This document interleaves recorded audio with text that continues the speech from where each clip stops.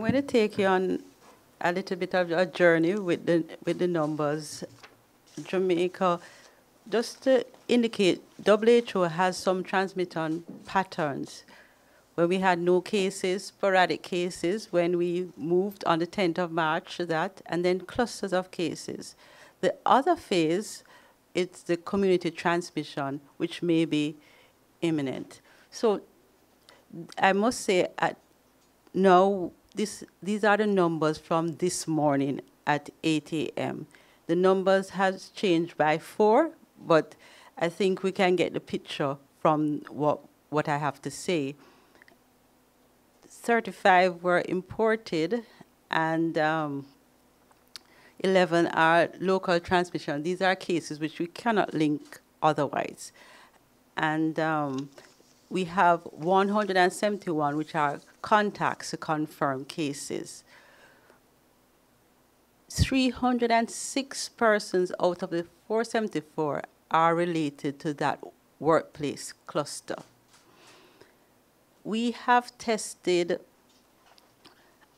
6,095, of which we have the positives. So how does this rank with other Caribbean countries? When we looked at 14 other Caribbean countries, as of yesterday's date, Jamaica ranked first with the total number of tests done. Yesterday was at 5,993. This was followed by the Cayman Islands at 3,050. But when we compare number of tests per population, Jamaica ranked 8. And first was Cayman Island at 46,000 per million. We came 8 out of 14. With respect to the persons, their health, as CMO said early on, we have no critically ill person right now from COVID. 2 are moderately ill, and we have more and more recovering each day. Most of the persons don't require hospitalization and are not necessarily isolated in hospital.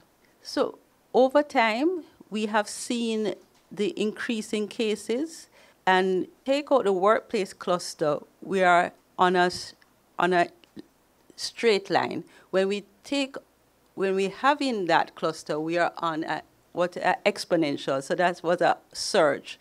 But that is not necessarily the true surge that we were thinking about.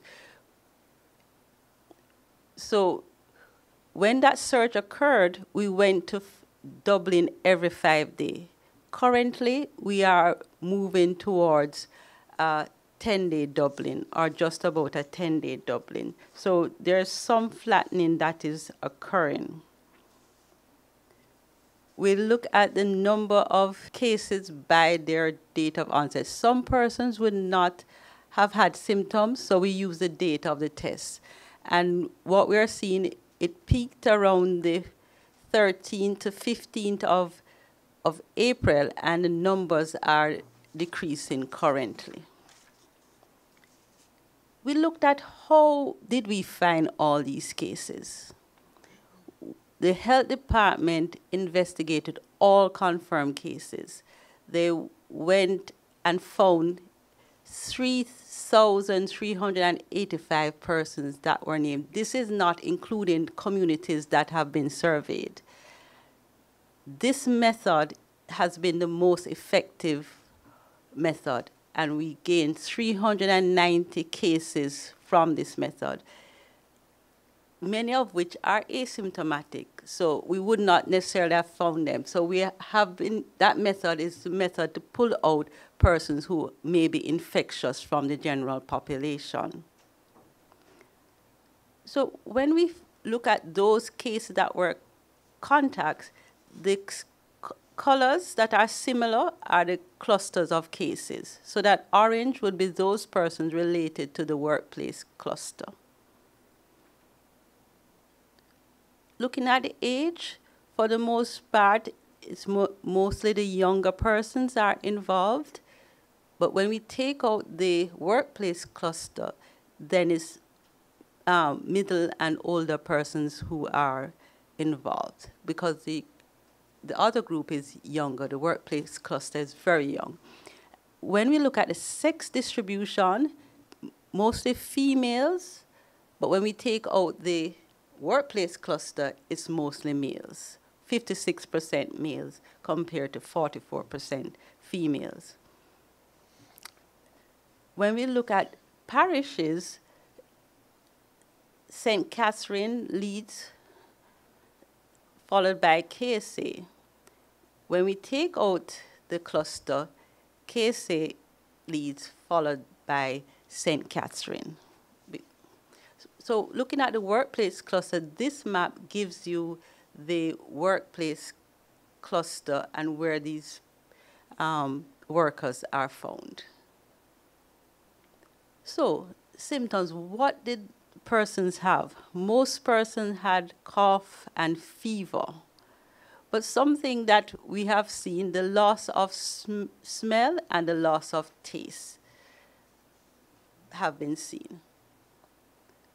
When we look at combinations, persons tend to have only a cough followed by cough and fever together.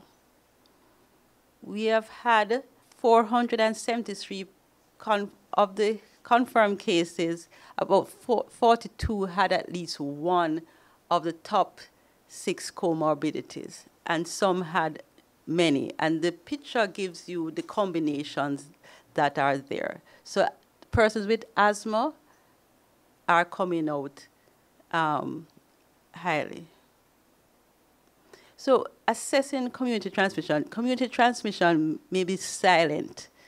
And what we want to do is find out what's happening in the community, because we don't want the COVID-19 to start screaming at us. So the method that we use to find these is respiratory infection surveillance. So those persons who may have a fever and a cough or a sore throat, we are testing those. And this particular surveillance system found 36 cases. So since week 11, we have been seeing cases from this method. So what it's saying to us is that there is some local transmission going on, even though it may not be large numbers yet, but something is happening. This means that we all have to be careful how we operate or how we act, because we don't know who may be having COVID positive. When we look at where we found these cases, the majority were in Kingston and St. Andrew, followed by St. Catherine, and also Portland, St. Mary, Clarendon, and the border of Manchester to Trelawney. Those are the areas of concern. So what are these numbers showing? That we are increasing the number of cases, clusters that are not related. We have COVID cases in all parishes except for Hanover. The number of cases identified through our respiratory surveillance, that is trying to find the community transmission, has been generally increasing since week 11. So the message to everybody, stay home unless you need to go out, essentials of life. And when you go out, stay at least 6 feet from others, wear a mask, remember to wash hands with soap and water frequently, and stay home if sick. Work from home where possible, and we all need to protect the vulnerable.